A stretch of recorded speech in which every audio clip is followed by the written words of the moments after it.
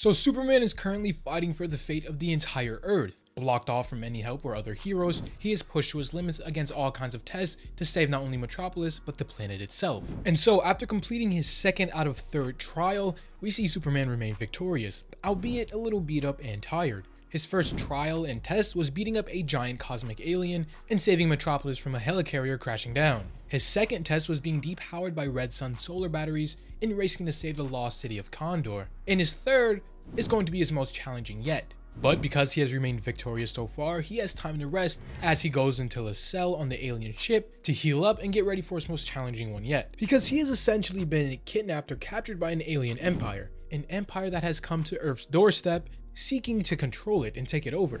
But of course this alien empire has a more gladiator way of dealing with things, so they decided that Earth gets one champion. And if this champion succeeds, Earth will be left alone.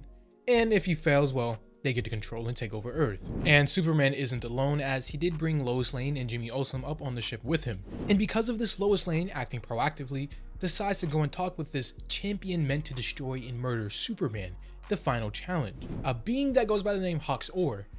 And this isn't just some ordinary alien or creature, no, this is a Daxamite. In DC, Daxamites are an alternate or subspecies of Kryptonians. Meaning, while yes, they do have some slight differences, as instead of kryptonite, Daxamites are lethally vulnerable to lead instead. But they're just as tough, strong, fast, durable as any other Kryptonian, including Superman. But Lois Lane came to his cell to try and talk the Daxamite out of it, telling him that Superman is not his enemy. If anything, it's this alien empire forcing him to fight. So she tries to convince him to try and resist, fight with Clark to take over and topple this empire. But this Daxamite being's not only stuck in his ways, but enjoying the situation that he has now, getting to beat different people to death, calls out to Lois Lane, telling her not only will he defeat Superman, but he claims he is going to kill him, saying that he will demolish Earth's champion. So go on, don whatever garb your people mourn in, because you'll have much need of it very soon. Moving over to a room in a cell on the opposite end, we see the champion in question, Superman, who has seen better days, as he does look a little beat up and bruised. But what happens here is one of my favorite parts throughout this issue and comic.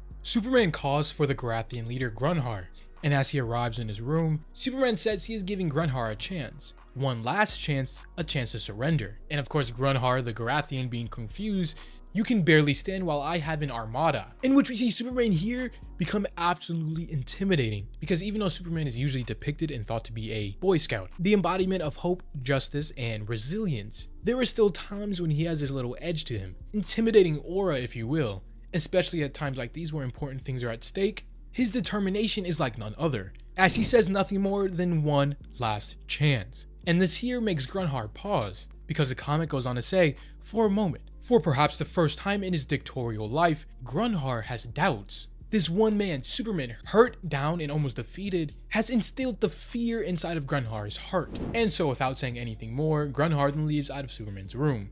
And with that little interaction over, we then see the Garathians bring out two new people. People that, well, frankly will become pretty useless and non-important later on, but they are supposed to be other backup for Superman. But they get intimidated by the raw power that Superman in the Daxamite will be showing off later on, so they are pretty useless. Speaking of the Daxamite, it is almost time for their battle, as Superman and his two new companions, a Thanagarian and another being that kind of looks like what you would get if you mix Darkseid and Thanos together. But we then see the trio teleported to the fighting arena, as it is on, it is now or never, do or die. And after refusing to grab and use a weapon, and the advice of the Thanagarian to his side, they then get introduced to the Daxamite that is also teleported too, with the comic going on to hype him up, calling him the undefeated master of the combat floor, terror of 1,000 worlds, the merciless beast, Hawks-Ore, the undefeated. And sheesh, this guy looks absolutely crazy, as he wields some kind of lightning axe. And after exchanging a few words, the battle begins. The Daxamite rushes towards Superman, with the comic going on to say, Superman, who thinks at speeds we cannot even imagine, has only a millisecond to ask himself one question: where are Lois Lane and Jimmy Olsen? But that is all, as just then, even for Superman, there is no time for thought, as the Daxamite slams down on Superman with the force of 2 meteors, and a crashing sound that can be heard halfway across the country down below. As after stopping and grabbing his downward axe strike, Superman starts to use his other versatile abilities such as his heat vision to try and throw the Daxamite off. But because Superman is in a weakened state, it is not really effective, as the Daxamite backhands him and backhands him hard, sending him flying away. In the way that this arena works, the only way you can lose, if you are knocked out of bounds or leave out of bounds willingly, and so with an attack that crazy, he crashes through the floor, setting up dust everywhere, and everybody believing he went out of the arena space, causing him to lose, and the Earth as a byproduct being free reigns for the Empire to take over. And of course, Grunhar and the other Grathians are celebrating, thinking they have won. But little do they know that Superman does not go down that easy, as he barely manages to stay inside of the arena, one arm holding him in. And so with that, the fight is still on. The fight continues, with the Daxamite being as ruthless as he is, using his spear axe-like weapon to slam it down into Superman's hand, causing Superman even more immense pain and weakening him even further. But he is able to get him off by using an even stronger blast of his heat vision. And with Superman back in, they start their battle once more, and they go hard against each other. These two remarkable beings start to pummel each other like with the force of shifting continental plates.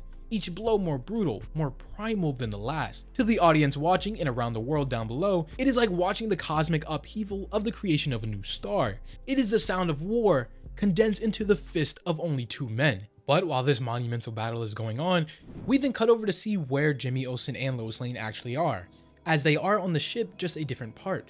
As you see, while all the guards are watching the fight, they are able to slip into the trophy room, where they find the lost city of Condor, a shrunken down Kryptonian city housing, well, Kryptonians. And so in a desperate plan, if Superman is on a back foot losing, they plan to open and let the Kryptonians fly free. And cutting back over to the actual battle, we see a reality where that might happen because Superman, unfortunately, just couldn't keep up. He is too weakened, too out of it. He is on his knees hurt, but never yielding. But we do see an interesting revelation happen here, as there are traces of unfair and foul play, as we see pieces of kryptonite on the battlefield and held by the Daxamite, meaning every blow that Superman took from the Daxamite hurt him, along with him getting weaker from the kryptonite in his vicinity. Because as we go on to know, Grunhar and the other Grathians made the Daxamite hold it, just showing you the level of fear that Superman put into Grunhar, the leader's heart earlier, making him even have to doubt his chances of winning and having to cheat almost. But the Daxamite, wanting a almost fair battle and an honorable one,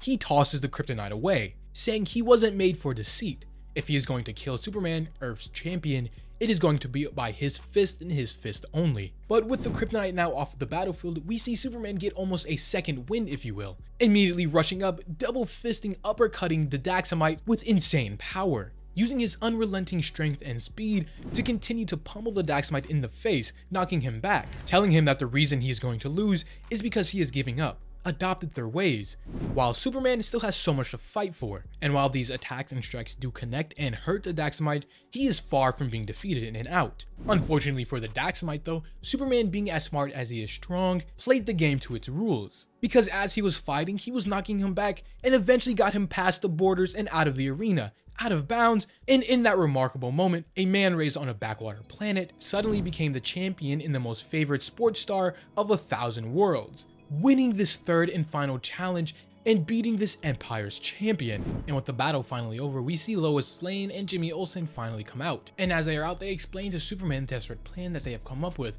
to free the other Kryptonians.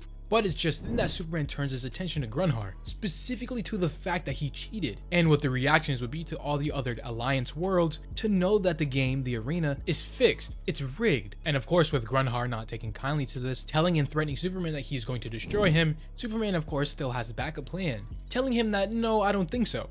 Not unless he would like to fight 30,000 fully powered Kryptonians. And of course, with Superman's threat being the bigger one and more powerful one, Grunhar gives in and surrenders, being pulled away by the other drones to be imprisoned inside of his own empire. So Superman not only saving the Earth this time, he saved countless other worlds that were being imprisoned and gone through the same type of trials from the Grathians. And as I have said before, Superman is the embodiment of hope, justice, and resilience. We even see him go to his former enemy, the Daxamite, helping him up, because technically the Daxamite was another prisoner in all of this, another being whose world was conquered and forced to be in here. Just along the way, he has given up and adopted their ways and willingly fought.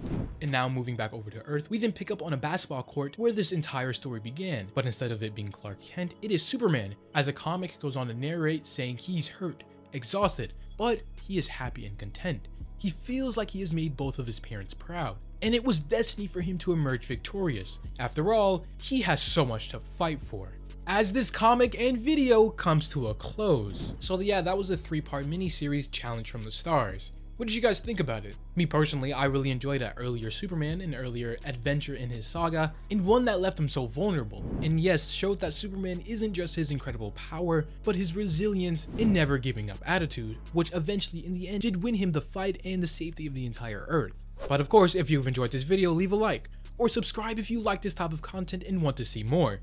As always, this is the Hero Informer, and thank you for watching.